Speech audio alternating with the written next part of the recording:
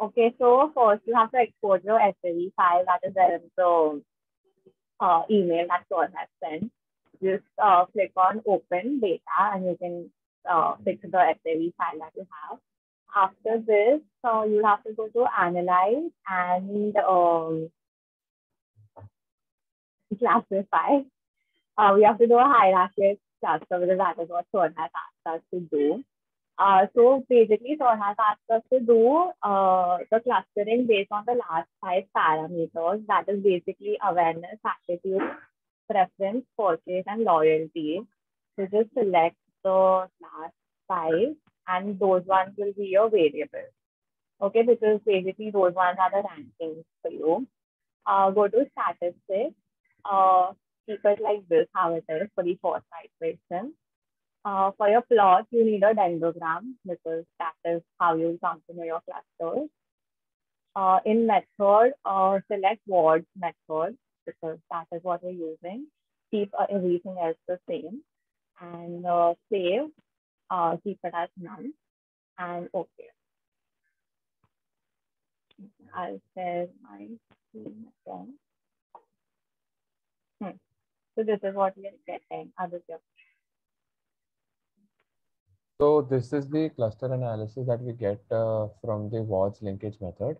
And if you see, essentially how you read this table is that this is what something Sir has told in the class, that in the first stage, cluster, the respondent number 40 and respondent number 44 have combined to form one cluster. Similarly, in the next stage, 8 and 19 have combined to form a cluster. So this is how you read this. The coefficients are basically representative of the distance between each of those clusters. They are not the exact distance, but it is a representative of the distance. Then similarly, this second half of the table where it says the stage cluster first appears. So that is a representative of when that cluster will combine next. So let's just see one of those clusters. So if you go to row number 24 and read that 16, so you understand that that particular thing will combine next stage in 36. So into 36, it will combine with the previous ones. In 16 stage, it will see 16 is combining where 30th and in 14th. So 24th stage, it will combine in, if you can see, it combines in first in 14th stage and then next in the 16th stage. The next stage is a representative of 10th, 16, the next one combined with 244. Let us check. Yeah.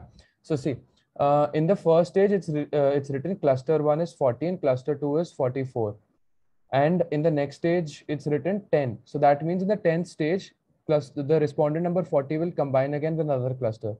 If you can see clearly, 40 is combining with 9 to form a cluster. So that is how you read this process. This is not relevant for our analysis right now, but that is how you'll read the table.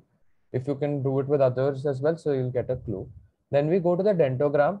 It can be a manual process. I'll tell you two processes of counting the number of clusters that are there. One is a method that we can read through coefficients, and other is the one through dendrogram. So if you go to the coefficients, yeah. So if you see, there is a gradual progression in the coefficients from 0.5 to 1, then 1.5, up until the point it goes to 146. That is the 34th stage.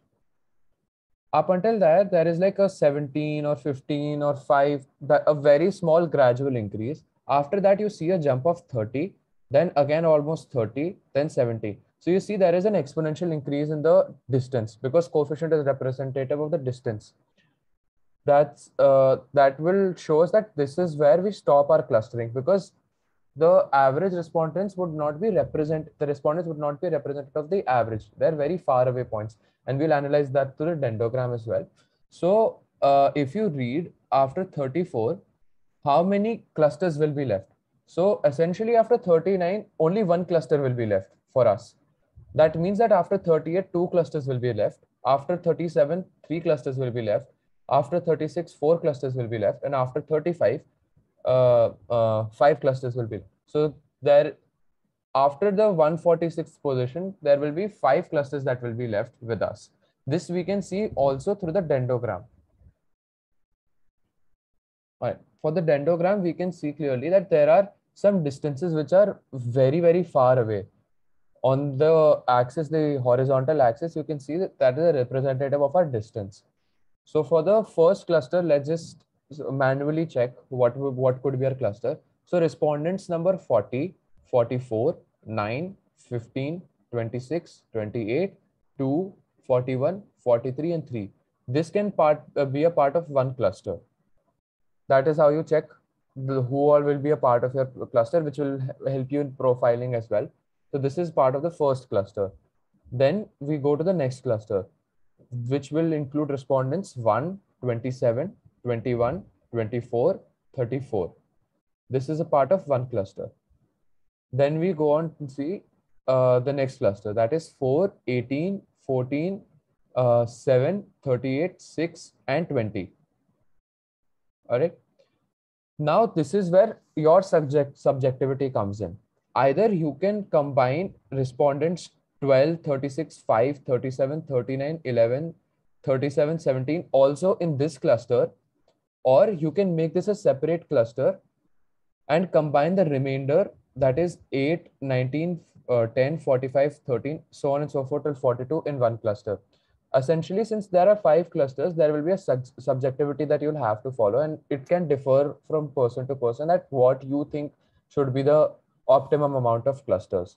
So if I would have taken it, I would have taken it from respondent number 4 onwards to respondent number 20 as one cluster. That will be the third cluster. My fourth cluster will be 12 to 17, and then 18 to 42 will be my fifth cluster. Either you can do this, or you can do 4th to 17 one cluster, 8th to 45 one cluster, and 13 to 42 one cluster.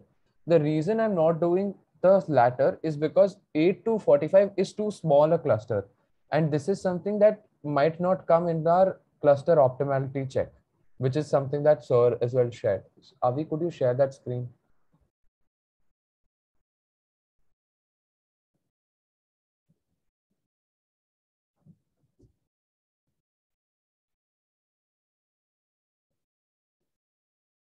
Yeah.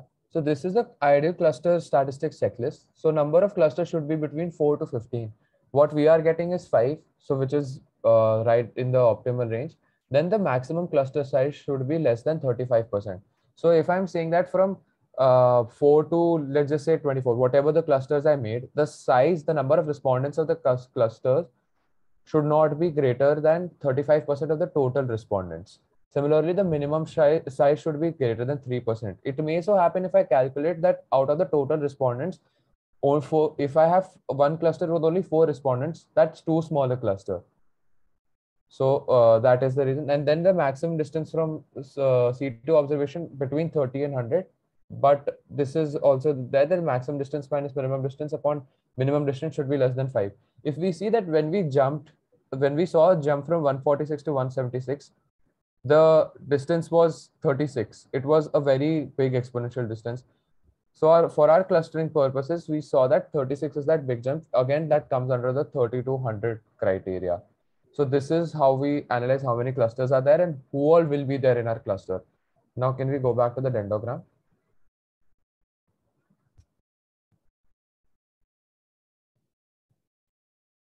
For the profiling, we'll need to understand what the average respondent from each cluster will look like.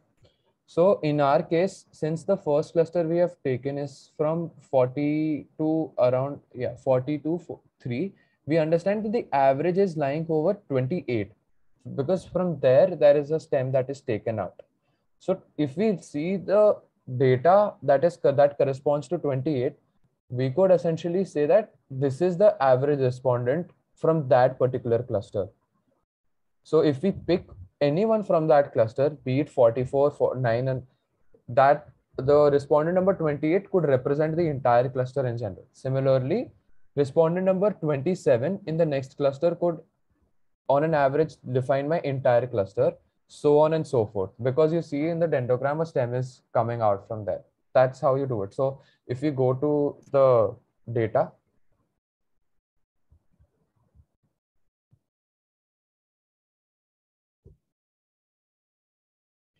yeah. So the 20th respondent from a first cluster, it tells you about all the parameters that were there. So there, the user GR is the how they are medium user, heavy user, or light user. So second is medium user. So our average respondent from cluster one is a medium user. The gender one represents female. So our average user is a female from cluster one. Awareness is 6 for the entire cluster on an average. Similarly, attitude 4, preference 2, purchase is 5, and loyalty is 6. This is how you'll read out profile the average person from that cluster. So in the assignment also, you'll have to write all of this. You'll have to define how many clusters, who all are there in your cluster, what all represents your cluster. That's what you'll have to essentially do. Is there anything else, Savi? Yeah, so like to know what the users 2164 stands for, you can just go to variables views, and once you click on here, you come to know that one is light user, medium, heavy user. So if you want to decode what it means, you'll be able to understand. So just for that. Yeah, I think we're Other done. than, So this is how you do it, yeah. basically. Yeah, that's how we do Done. it. And if you have any doubt, you can reach out to any of us Yeah. for this. Yeah. Bye guys.